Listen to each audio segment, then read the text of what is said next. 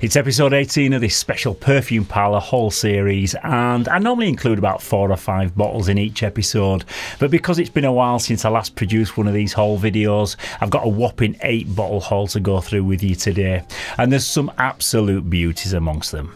We're at that time of the year now where spring's not too far away, but it's still cold enough outside to be rocking some really big hitting deep dark fragrances. So I've kind of mixed up this haul a little bit and purchased a couple of fresher ones just so that I've got time to macerate them in time for the spring and summer months. So to find out what's made it into this latest shopping spree, stay tuned to this episode of Mag's Frags.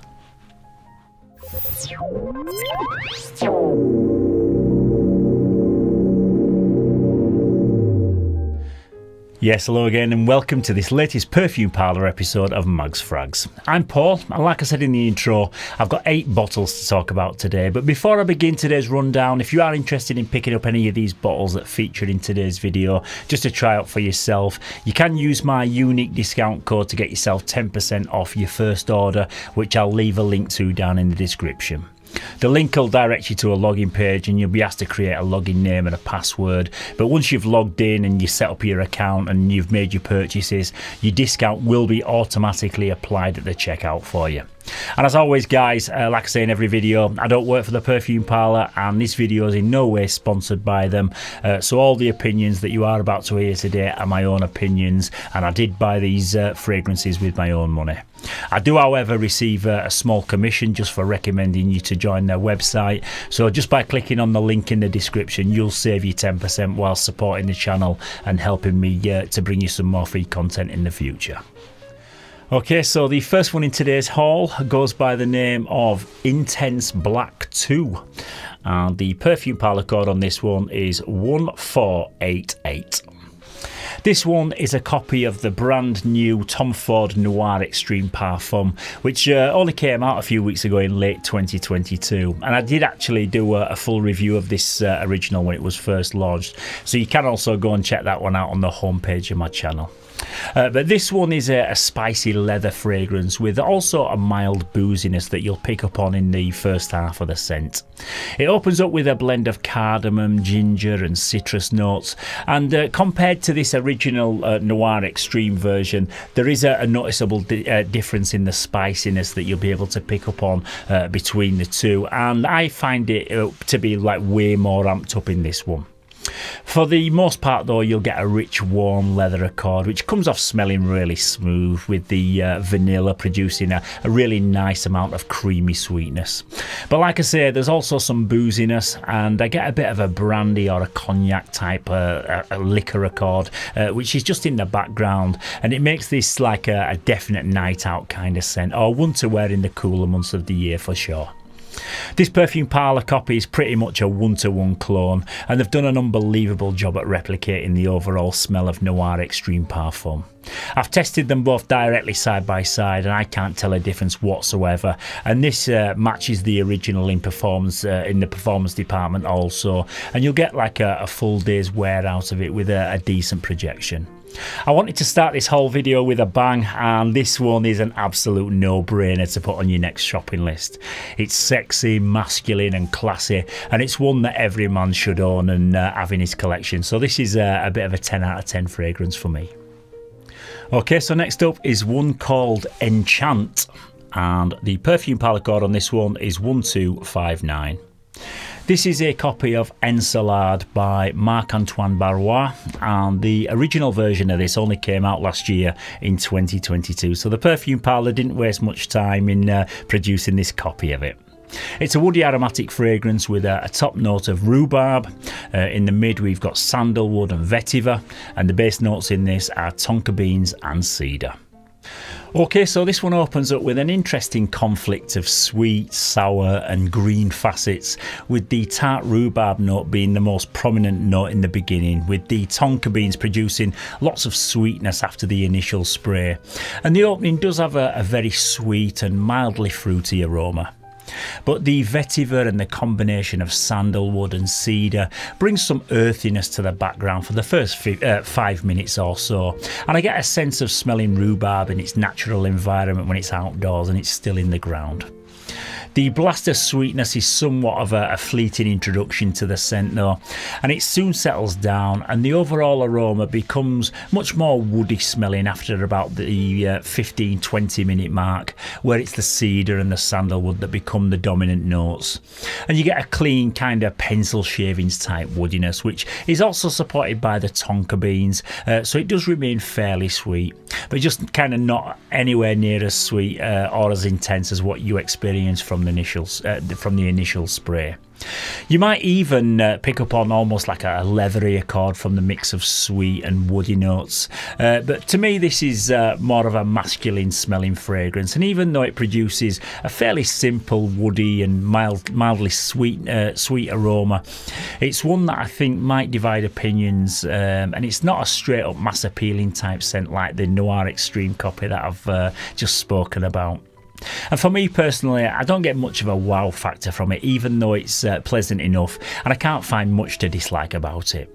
But it's just not one that I'd kind of urge you to rush out and try for yourselves, and I think there's better ones in today's haul.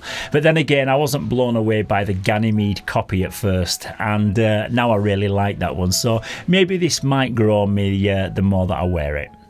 This is a fragrance that I sometimes think isn't performing, and I kind of lose track of it from time to time, but then every so often I'll get a huge waft of it, and or someone will notice it and tell me that it smells really nice, so it definitely does perform pretty well, and for me it's kind of a 6 or 7 out of 10 type of fragrance. Right, so the next one is called XL House, and the Perfume Parlour code on this one is 1107. This one is a copy of 40 Knots from Xerjoff, and it's one of the Perfume Parlour's latest creations, but the original was first launched back in 2012. The top notes in this are seawater and woody notes.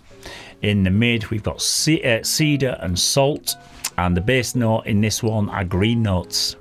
Yeah, so the original of this one is meant to be inspired by the smell of the inside of a luxury yacht, but the nearest I've ever come to a luxury yacht is being on a barge floating up the Leeds and Liverpool Canal, so unfortunately I can't confirm or deny that claim, but what I can tell you is that it's definitely not as fresh and aquatic as you might think, judging by the note breakdown alone.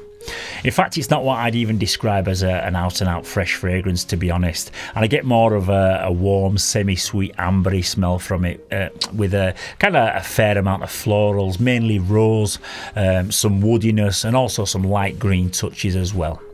Sure, it does start out fairly fresh for the first 10 minutes or so, and you may get a bit of a fleeting salty marine vibe for a short period of time, but it's kind of a blink of an eye and you'll miss it kind of thing.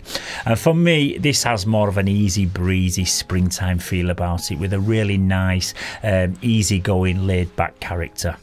It's a straight up unisex fragrance, and I don't think it leans either feminine or masculine, and I'd say it smells really rich and exotic, but with a fairly bright scent profile, so this is more of a daytime fragrance that'd make for like the perfect work scent. There's nothing challenging in this one whatsoever, and I'd say it's a pretty safe blind buy, and like I say, the springtime is just around the corner, and I would definitely recommend this one as a really nice little hybrid towards the summertime. But mainly what I get from this one is just a pleasant silky rose on a polished teak tabletop, and if that sounds like something that you'd really enjoy, then definitely give this one a go. It performs decent enough, and it's one that will definitely get you noticed, so yeah, I would recommend this one. Okay, next up is one that I don't actually own a copy of the original, and in fact I've never smelled the original as it's not available here in the UK, so I can't tell you exactly how accurate this one is, but I'm sure it'll be very close anyway to the original. And this inspired by version goes by the name of Powerful Wood, and the Perfume Parlour code on this one is 1462. This is a copy of Stronger With You Oud from Emporio Armani, and regular viewers to the channel will know that I love the Stronger With You line, and I own all of them apart from the Oud version because I think it's exclusive to the Middle Eastern market, so I've never actually smelled it. It came out last year in 2022 and contains a simple 3-note breakdown of lavender up top, then there's agar wood in the heart of the scent, which sits on a base of vanilla. Okay, so when you first spray this one, you'll get a really large blast of the oud, but because it's balanced with some freshness from the lavender and also some creamy sweetness from the vanilla, it's not a skanky oud, and it produces more of a luxurious, semi-sweet, leathery aroma, which I would say is very masculine, quite dark and very sexy smelling, but it's perhaps not as woody as what you'd find in the kind of oud for greatness copy. And I'd say that this is more of a mass appealing Western oud dominant fragrance. There's a light sweetness but to my nose it has more of a powdery texture, so it makes me think of smelling like a brushed suede material. It does smell very expensive, and boy, this absolutely fills a room when you first spray it, and it's the biggest projector in today's haul by some margin, so you won't need to go heavy on the sprays with this one at all. If you like your darker, richer smelling fragrances, then this is one that I'd highly recommend that you try out for yourselves, because it's a very powerful scent which enters the room before you do, and I think it's a nice entry into oud based fragrances for anyone that hasn't smelt the note before. Right, so this next one is another brand new creation from the Perfume Parlour, and again the original only came out a few months ago in 2022, so they didn't waste any time recreating this one. This is called Immunity, and the Perfume Parlour code on this is 1103. This one is a copy of Cologne Shield of Protection by Kilian. The top note in this is green mandarin. In the mid we've got rosemary, and the base note is cedar.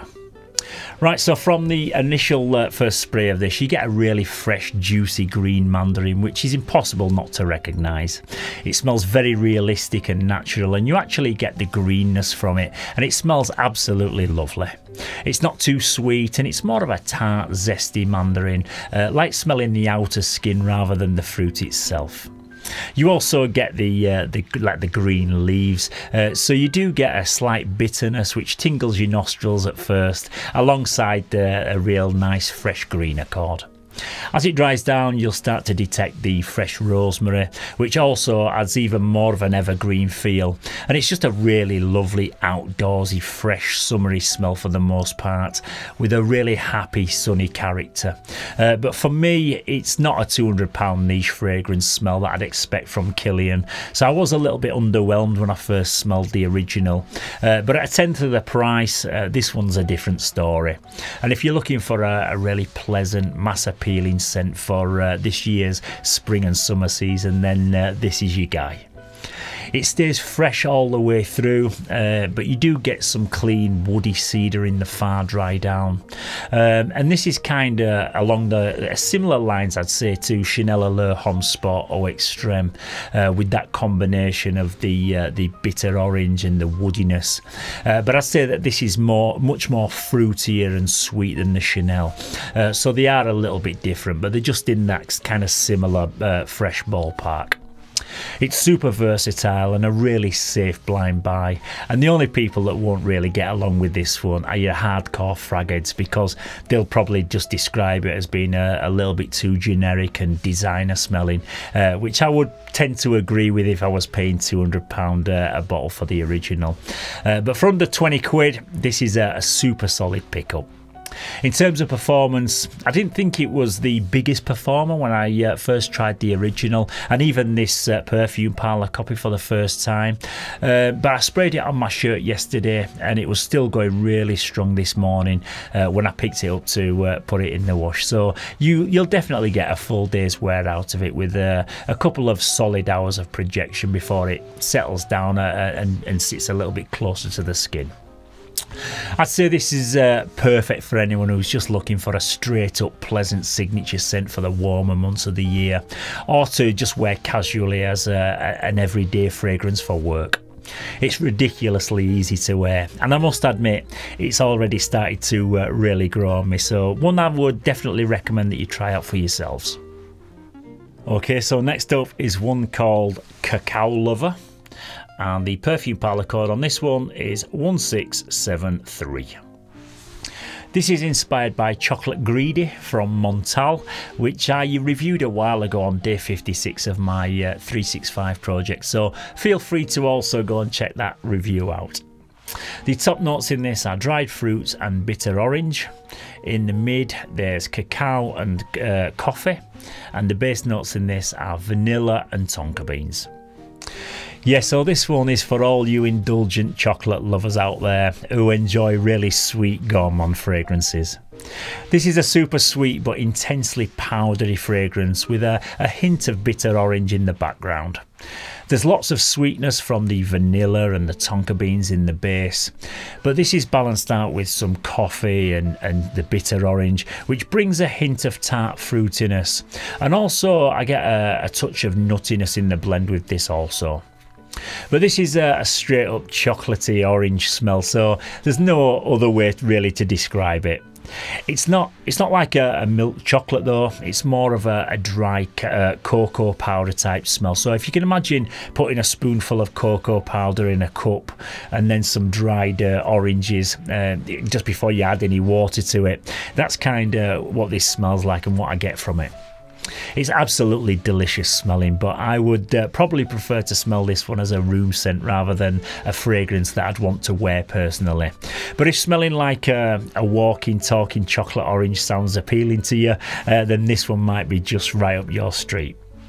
The performance is huge on this one, and it's definitely a huge room filler for the first couple of hours, and then it does settle down and become less intense, and it'll stick around for about the 7 to 8 hour mark before you kind of stop detecting it. It smells totally accurate to the original, so if a dusty powdery chocolate scent with a hint of orange sounds like something you'll really enjoy, then definitely give this one a go, and I'm sure you'll get plenty of compliments from it. Okay, so the penultimate one in today's haul goes by the name of Venice, and the Perfume Parlour code on this one is 1788. This is a copy of Casanova 2021 by Italian niche house Tiziana Terenzi, and any fragrance that's called Casanova simply has to be checked out and purchased by me, because you know it's going to be ultra masculine, and this one doesn't disappoint. The original version, as the name suggests, came out in 2021 with top notes of jasmine, bergamot, orchid, fig leaf and powdery notes. In the heart there's vanilla, pink pepper, cardamom, myrrh, guaiac wood, leather and ambergris.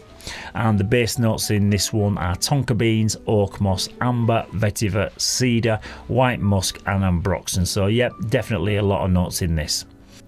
Yeah, so this is a pretty complex fragrance with all sorts going on, and it's one of the more challenging ones in today's list, but that doesn't mean that it's in any way a bad scent.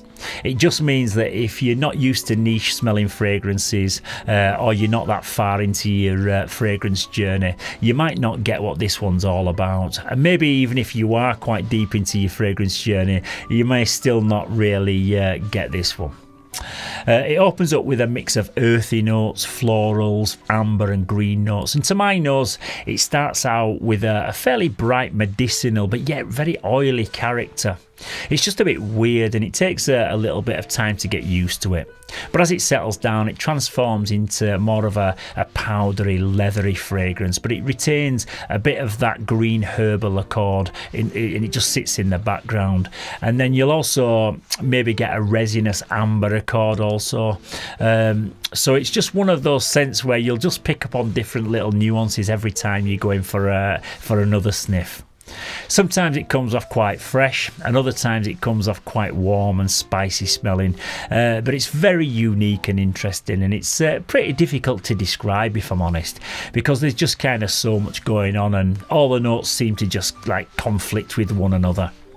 It definitely smells masculine, and you do get a luxury, expensive fragrance type vibe from it, but it is definitely a polarizing scent, which I think newbies will dislike. But if you're deeper into your fragrance journey, I think you'll really enjoy this one. It's a powerful, sharp scent that projects extremely well, and it lasts for hours, so there's no concerns with its performance. But for me, I'm still on the fence with this one. I don't love it, but I also don't dislike it, so I would just say try it out for yourself and let me know down in the comments what you make of it. Okay, and the final one in today's haul goes by the name of Great Heights. and the Perfume Parlour code on this one is 1483. This is a copy of another one from the house of Tiziana Terenzi, and this one is based on a fragrance called Deluxe. The top notes in this are iris, white hyacinth and coffee. In the mid we've got a popanax, vanilla and Turkish rose, and the base notes in this one are cedar, amber, white musk and honey. Yes, so from the initial spray, this one has much more of an instant identity than the Casanova copy, and you'll pick up on the Turkish rose straight away, and also a pretty large dose of the coffee note, which made me think of Oud Cafe at first from Montal, and it's definitely in that kind of genre with a very similar scent profile. It smells rich and luxurious with a smooth velvety rose mixed with a smoky roasted coffee note. So you get a nice balance with kind of like a Middle Eastern vibe going on. This is much more of a unisex fragrance that I think both men and women will really enjoy equally, and it's also more mass appealing than the Casanova one that I've just spoken about.